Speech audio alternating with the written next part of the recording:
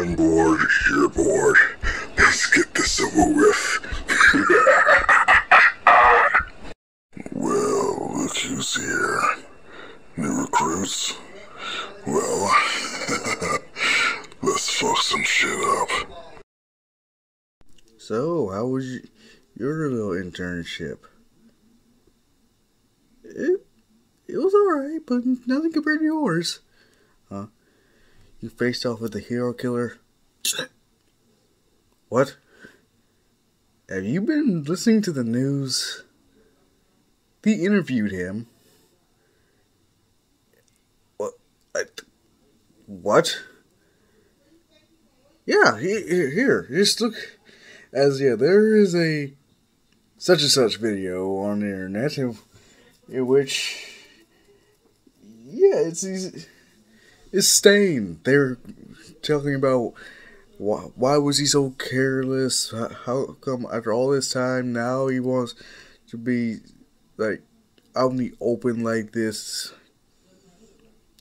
Be honest, I was following that kid holding native. What? Why? I want to see what kind of hero he would become. What made you so interested? He sent me flying, but he saw that native was hurt. He prioritized saving a hero over capturing me. Chances are he didn't know how I fought, or he didn't know if he could actually take me on, but regardless, him taking me by surprise like that showed he has power. Chances are he would have possibly beaten me if he actually did try to fight me. But regardless if he knew this or not, he decided to save native. In which, during the fight, I probably would have thrown some knives his way, killing him. But that boy saved him. He cared more about his life than he did about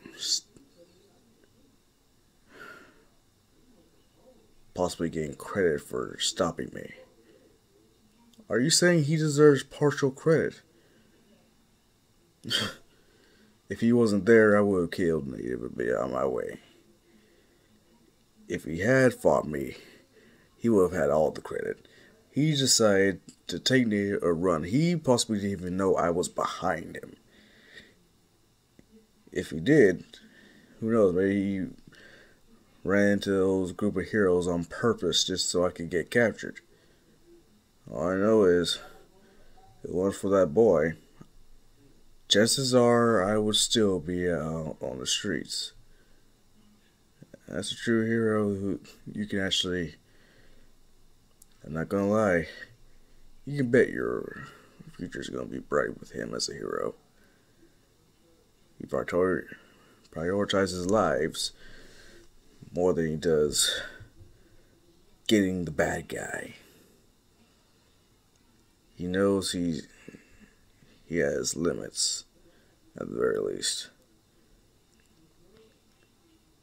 Interesting kid. I can at least say that. Very strange. And the video ends there.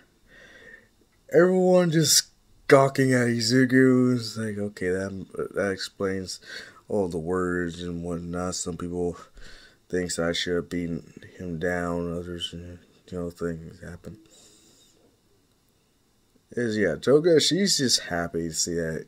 Yeah, he's technically made his debut a lot more than they did, because when it comes to her little thing with Black King, he's just trying to teach her how to deal with more deadly opponents when it comes to her quirk. Not to mention the whole fact that, she's gonna have to be technically exposed when she shapeshifts Words are weird. Then Balgo just hearing this, listening, he is pissed. But he knows he can't really fight Izuku, because if he does, chances are he's going to get clapped again and possibly expelled. He can't risk that. Though there are other hero schools, he is not that stupid. He has pride, but he's willing to swallow it just in case there are complications. Izuku hates the attention. He didn't plan on this happening. He just cared about saving Native. But if anything, he's just hoping it'll die off soon. But this is when something goes on. There's another interview. This time it's with All Might, Stain, Endeavor, and so on. So, are you with the League of Villains? No. Their leader, sorry, I'm restrained so I can't use air quotes, is a man-child. And he is not worthy of being someone I would, you could say, follow. He has a dangerous, devastating quirk, that's no doubt, but he is a terrible leader. If he was the leader of the organization, I don't see it lasting that long. There's gotta be someone behind the scenes keeping him from getting captured. Don't know who, but so yeah, Spinner, Dobby, Twice, people that thanks to Stain actually decided to join the League of Villains. No, that didn't happen. Too bad. But Toga, she's thinking, so what's his quirk? Huh? Toga is like, I know, but I'm curious about Stain. What was his quirk?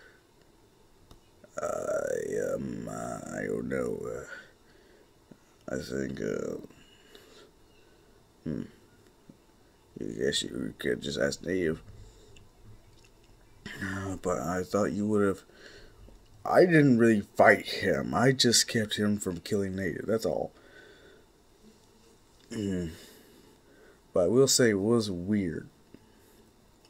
What do you mean? His wounds.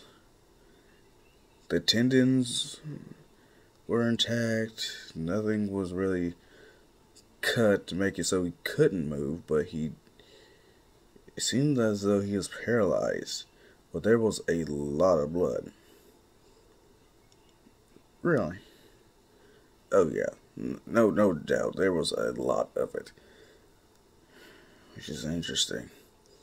Because where he was stabbed, it would have hindered him, but not so much that he couldn't escape. It was like he literally could not move, no much he wanted to. Bingo! I got it. What? His quirk. Heck, the reason why it's hard for people to actually get to him, or at least defeat him, there was a lot of blood at the scene. Though yes, he does use swords, knives, and whatnot, that could actually be employed to make it look like he's that powerful, and that he has a quirk that allows him to overpower them, which technically I think it might. It might be. There wasn't much blood on Native, so.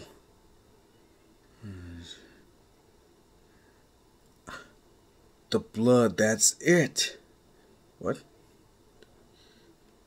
Heck, one thing I already noticed about some of the knives they carry is that they look surprisingly clean. they're heck, they had jagged edges, is what, to the point where it's like, wow, are you been taking care of these things at all? But they're clean. It's almost like they were wiped clean by something. I didn't see no cloth besides what was around his eyes, but I think he what?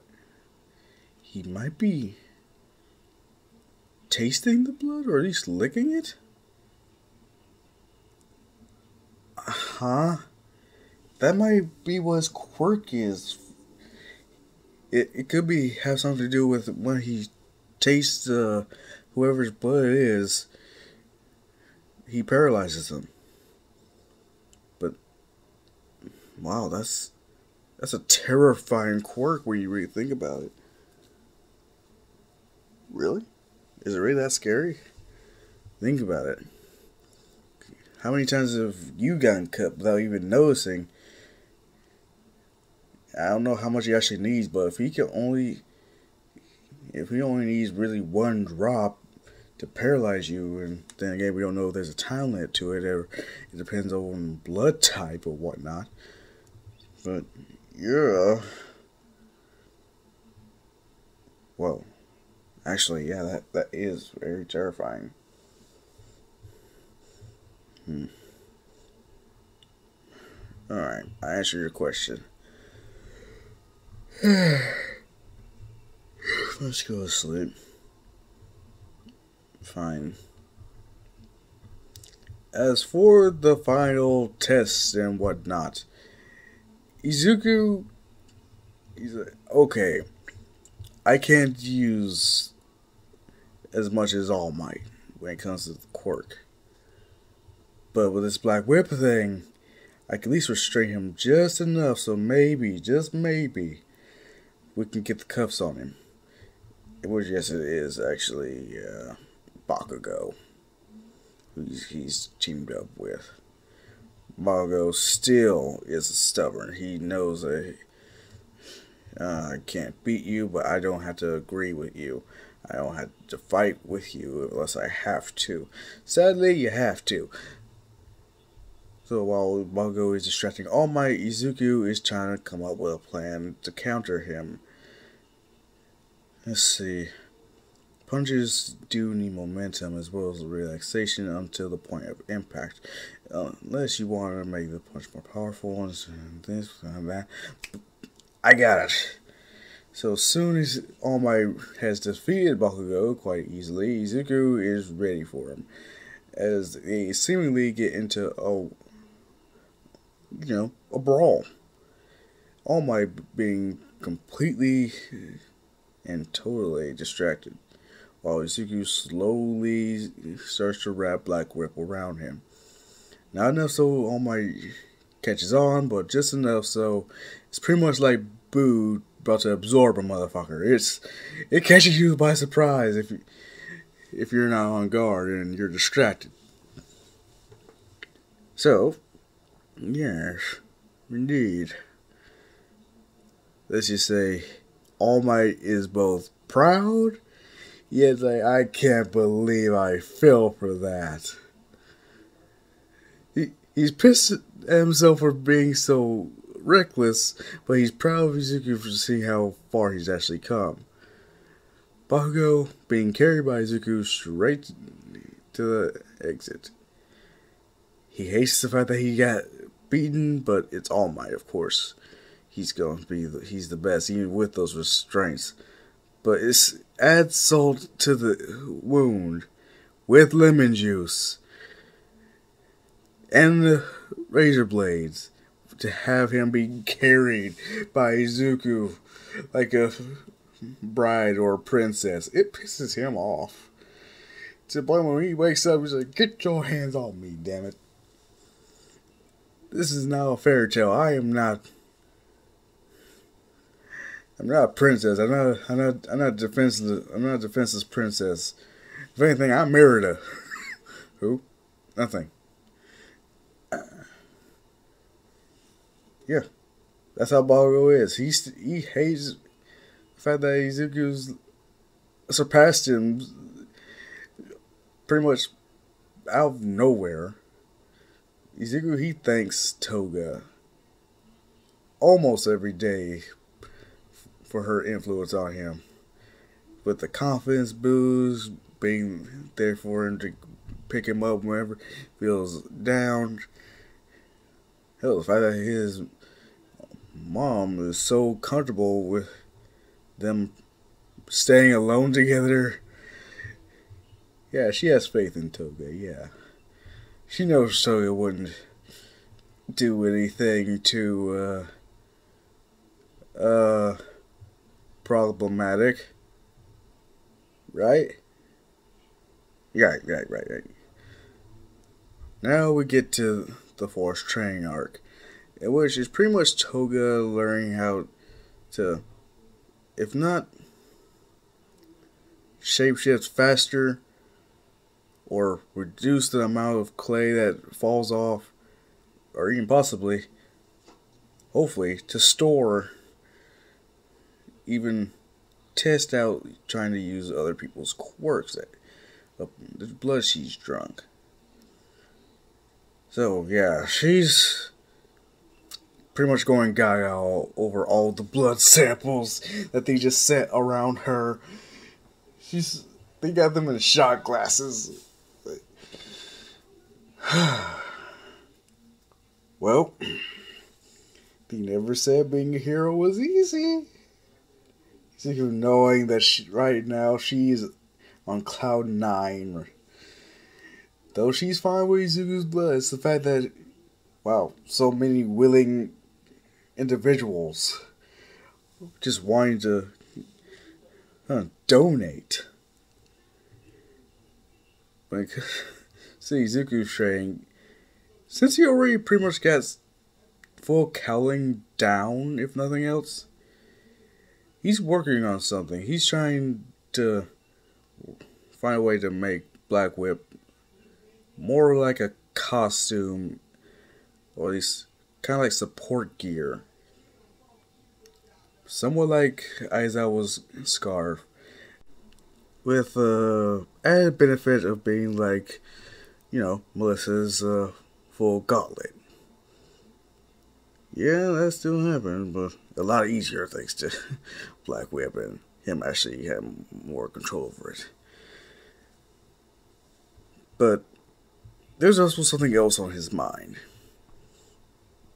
All Might has told him, like, okay, so that's one of the quirks of the previous users. So he has done his research. But when it comes to, like, the next one you should try to unlock is Float. Him hearing about it, him learning, like, oh, okay, I see a lot of potential in that one. Much to All Might's somewhat worrisomeness, considering how fast he seems to have developed. Also, it has been a while since I've seen that quirk. So, good, very good. Let's see how this transpires. Hopefully it doesn't end in disaster. In which that is how the training arc really starts. Really due to the fact that they don't have as many powerhouses as they did before, Rocky just tries to actually they don't really want to kidnap Bakugo as much. They haven't really seen much of that anger. They've only seen some of it. They haven't seen anything that really a match for Canon Bakugo's fury. Toyami, not really. It's actually Toga that has their interest. Heck, having someone like that be a villain who can literally just, whoop, I just need a little blood sample, and now I'm you. that is a very useful quirk. However, it's kind of like, okay, she obviously has a thing for Shizuku boy, so we can't really hurt him. Shigaraki's like, I thought we could if we tried. All for ones, no, we can't kill him. I need him. Take both of them. They still have Muscular. Believe me, Muscular just wants to kill people. That's all he wants. That's as well as his vengeance. But who doesn't? So that still happens. It's the fact that Izuku is not one to be fucked with, especially now. So as soon as he sees Muscular, he sees Koda, and he's... So you were about to kill a kid. And it was payback for what his parents did. You were killing people, having fun. Well then, let's have some fun.